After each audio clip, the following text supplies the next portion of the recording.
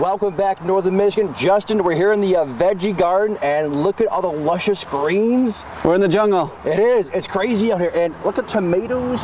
They might not be red yet, but they're getting there, right there. Over here, in just like the last 2 weeks, I mean, broccoli is incredible right now. I got one here, one over here. Step around the corner, and these onions are just, wow. Justin, what can you say, man? I mean, they're gigantic. This is incredible. Yeah, things are really doing well.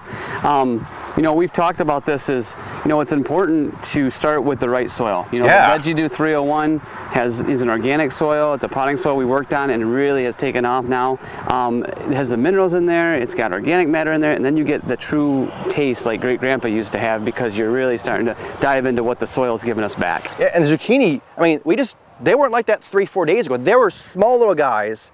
I wanted them to grow well. I took a little vacation for a couple of days, and that's what we got. And here's our other one. Because how big the broccoli was, I transplanted the peppers into this guy. I took a risk, and they are still doing great right now. So here we get the broccoli, or should I say peppers.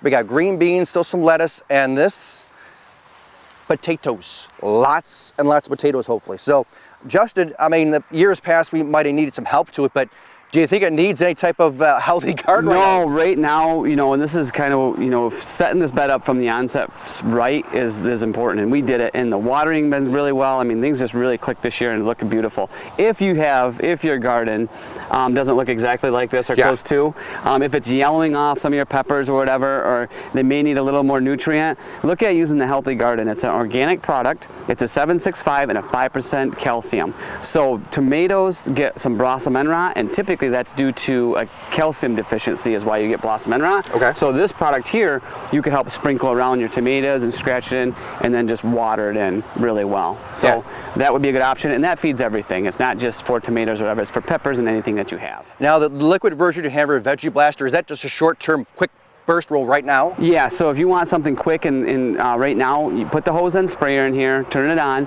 and then make sure that you use like a figure-8 or a crisscross motion, and don't water with it. You just want to figure-8 it just to feed it, and then do it at the evenings or early in the morning, and then you can use that as another alternative for food if your garden needs it. Yeah.